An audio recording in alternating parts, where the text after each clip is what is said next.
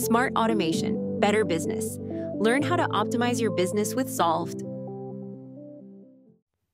Hello, welcome back to the channel. So in our last video, we talked about how we can map data similar to twin fielding in CPQ, but in Revenue Cloud from the product to the quote line.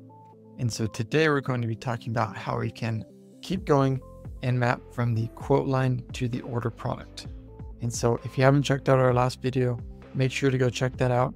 But if you do just need to map from the quote line to the order product, this is the video that can show you how to do that. So let's jump in.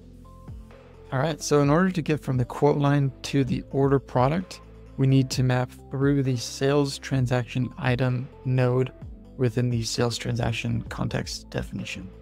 And so similar to the process that we took to get from the product to the quote line, but we do only need one node in order to do that. And so we're going to walk through this process within Salesforce.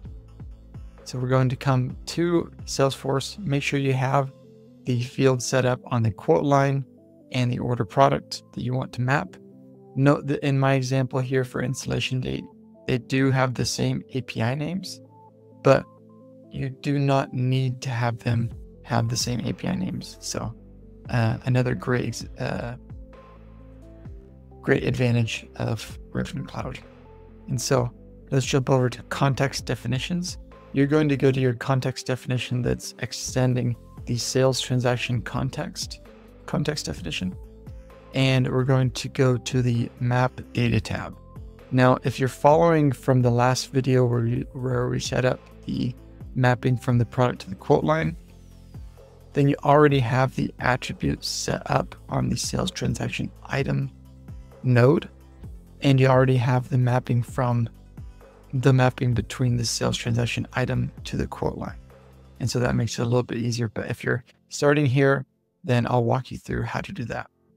So on this, you're going to click edit, next again, and you're going to go to the sales transaction item node and make an attribute. And so let's go sales transaction item. And I already made it's not clicking on it. There it is. The sales transaction item, and I have the installation date attribute. Once you have the attribute set up for input and output, make sure the data type is correct. Click next, and you're going to again click on sales transaction item and find the attribute that you created and create a tag. All right. Once that's done, then you're going to set up the mapping from quote line to sales transaction item. Again, if you followed this process, you already did this when you set up the mapping from sales transaction item to quote line. And so you don't need to do this process again, but that is done on the quote entities mapping, where you can click edit, map, and then search for it to make it easier for you.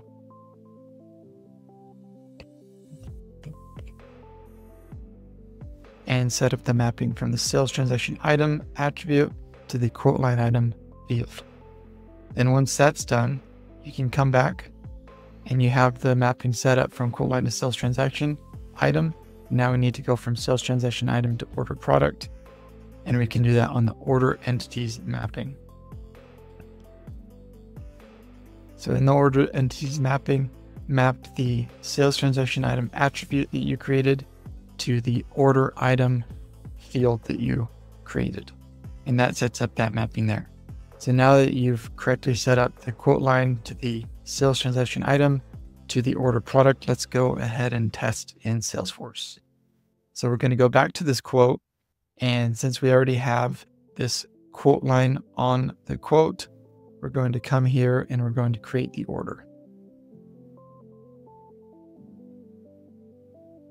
All right, now we'll navigate to the order and look at this order product to make sure it has the installation date set there. So we'll click on this order product, and there it is, the installation date mapped over correctly. And so that's all you need to do to be able to map from the quote line to the order product.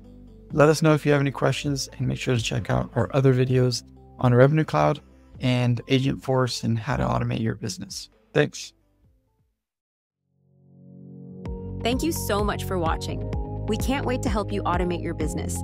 Please like, comment, or subscribe for more.